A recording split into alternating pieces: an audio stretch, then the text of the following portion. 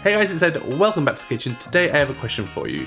What do you get if you take a brioche-like dough and add a ton of chocolate to it? Yes, today I'm going to show you how to make a crazy delicious babka.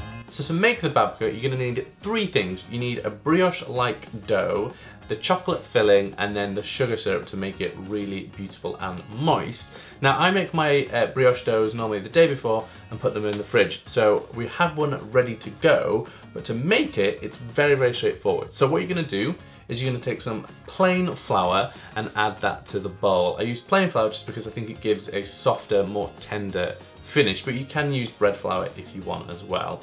To that, we're going to add some dried yeast and some salt, and then a little bit of sugar, because the sugar just helps the brioche to rise really nicely. It helps to give the yeast something to eat, but also it just gives a little sweetness to the dough as well.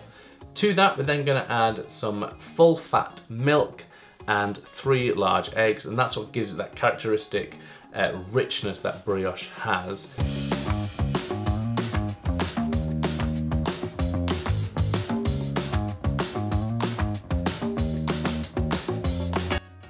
Then going to mix that together for about 10 minutes on low-medium speed in a mixer. You can do this by hand, but trust me, it's a little trickier and it's very messy and very sticky, so I much prefer doing it in my KitchenAid. Let that go for about 10 to 15 minutes until it's no longer sticking to the side of the bowl. It will take a while because this is a really rich dough, so it does take a little bit of work. Once it's been going for 10 to 15 minutes, you can then add the butter. And the butter should be at a nice room temperature, just a little bit soft.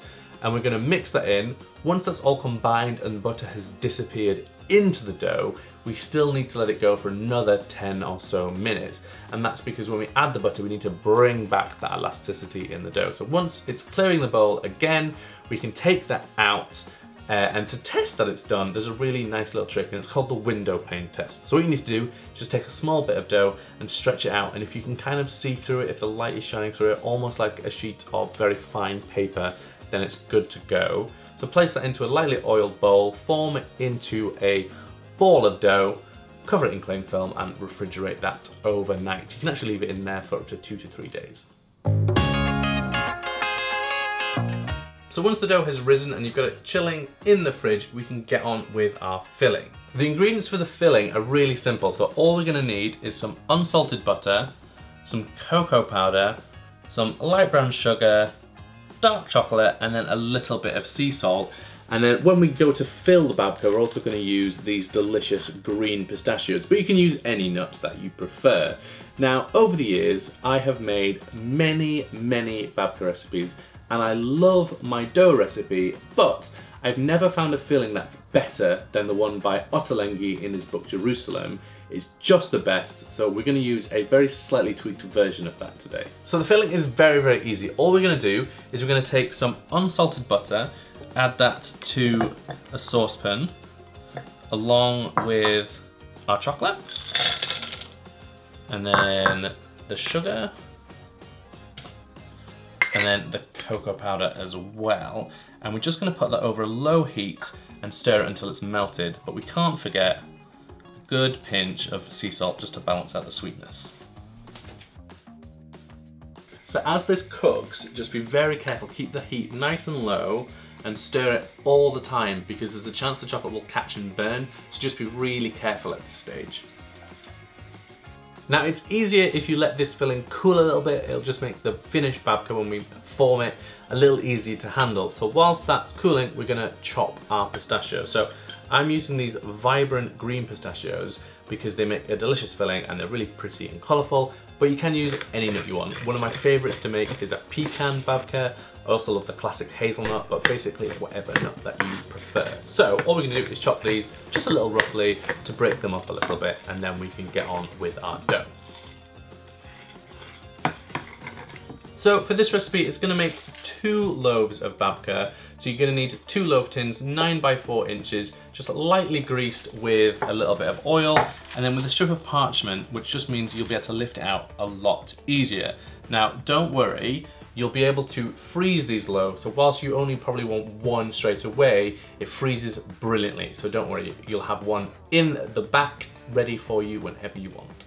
So to form our babkas, we're going to take our dough. Now, as I said, this makes 2 loaves. So what we're going to do is we're going to tip it out onto our work surface and divide it equally in 2.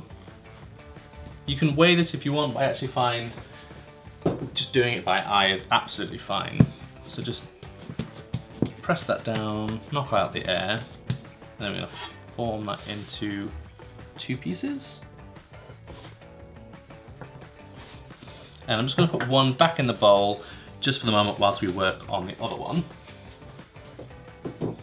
So what we need to do is roll this dough out to about a 40 by 30 rectangle. So I try and get it started in a nice rectangle shape to make the rolling out a little easier when we start. We're then just going to lightly flour the surface and the dough itself and then roll that out.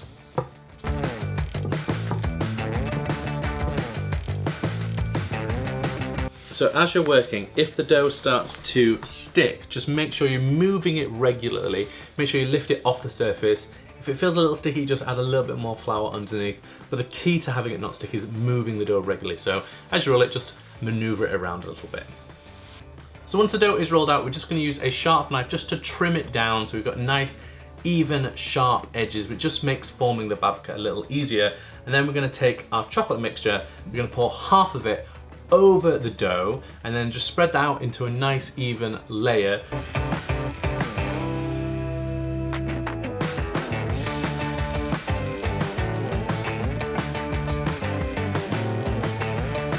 Just leaving about 1 centimetre or 2 at the edge nearest you clear, which just means it will be easier to seal the babka at the end.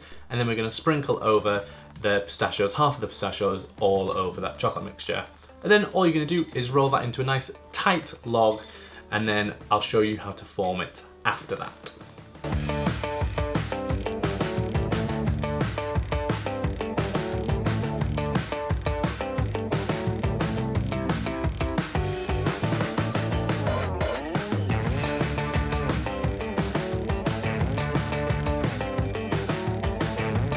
So once the dough is formed into our nice roll, we're going to use a very sharp knife to cut it straight through the middle, like this. And just run your knife along so it's cut all the way through. And then when it opens up like this, you'll get this nice piece like this. And if the filling's at the right temperature, you'll get this nice stuck together mixture. Then all we're going to do is take one piece, fold it over the top into a cross, and then we're going to braid that. So simply twist the ends together like that, and then the same with the other side like that. And then just gently kind of smush it together a little bit. We're then going to take our tin and just carefully lift that up into the mold like that, cover it in cling film, set that aside for about 1.5 hours until that has doubled in size. So after about 1.5 hours, the babka should be ready for the oven. It'll have risen really nicely. But the way to tell it's actually done is if you gently press on the dough, it should spring back really, really slowly. But also, when you press it, it should feel like it's full of air and you're almost deflating a little bit. So that's gonna go into an oven that's been preheated to 180 degrees Celsius or 160 on a fan oven.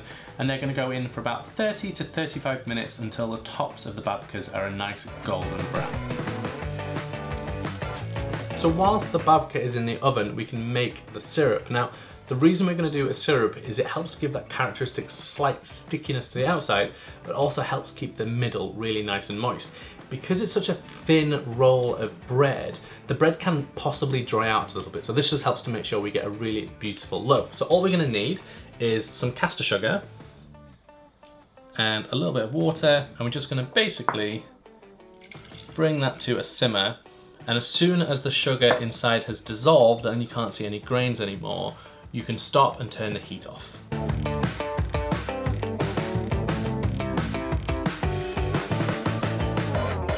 So when our babkas come out of the oven, they'll be really nice and golden. And what we can do now is take our syrup and just brush that liberally all over the cakes.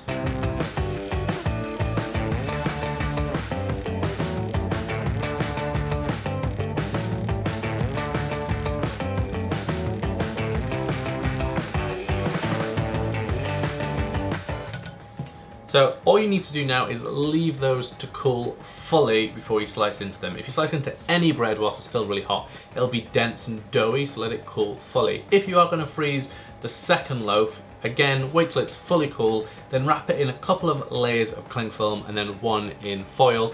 Pop it into the freezer and it will keep there for a couple of months. When you come to defrost it, leave it inside of its packaging and leave it on the counter till it's defrosted fully, and that way the condensation will form on the outside of the foil rather on the bread itself. Okay, enough talking, let's try it.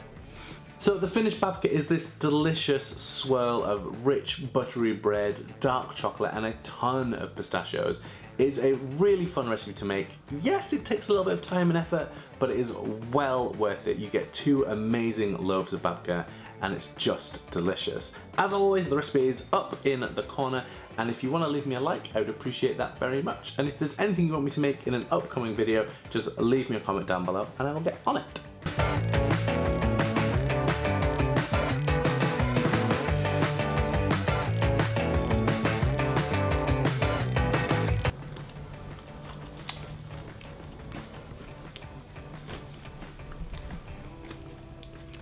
Yeah, it's pretty good.